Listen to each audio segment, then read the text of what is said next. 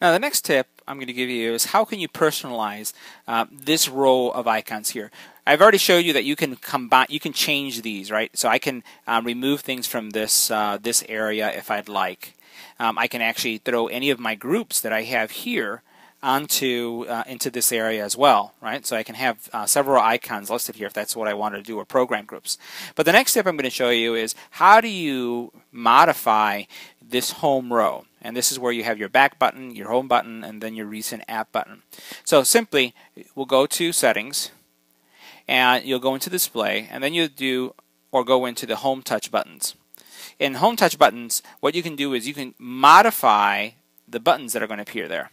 So these are the 3 buttons that appear here, and I'm going to switch hands so you can see. And you'll notice that you have 3 buttons here on the bottom.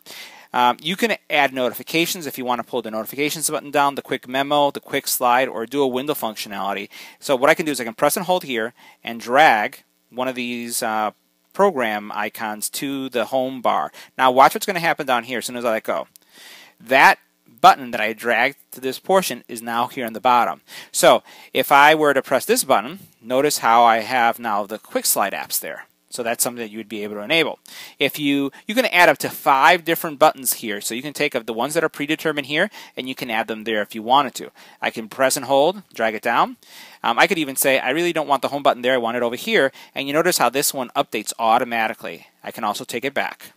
So you can experiment with all of these buttons. Again, the notification panel to bring down your notification panel, the quick memo to go into quick memo, quick slide, as you saw, brings up all those quick slide apps, and then dual window if you want to quickly toggle into the dual window without having to go into the recent list.